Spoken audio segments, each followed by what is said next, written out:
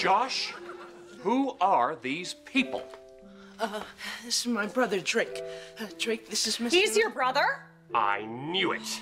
I knew these were not the kind of people our daughter should be associating with. Mindy, we're going. Dad, Mom, wait. You see what you do? One night I asked you to help me and you ruin it. Josh, look, I told you how important this was to me.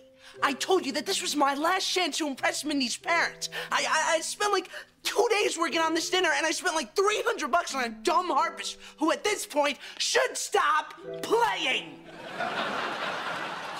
And I don't even care what you think of Mindy, all right? Because she is the best thing that has ever happened to me. And I can't date her anymore because you wrecked it. Or you wrecked my dinner, you wrecked my $100 ice sculpture, and you wrecked my relationship. You spent $100 on ice?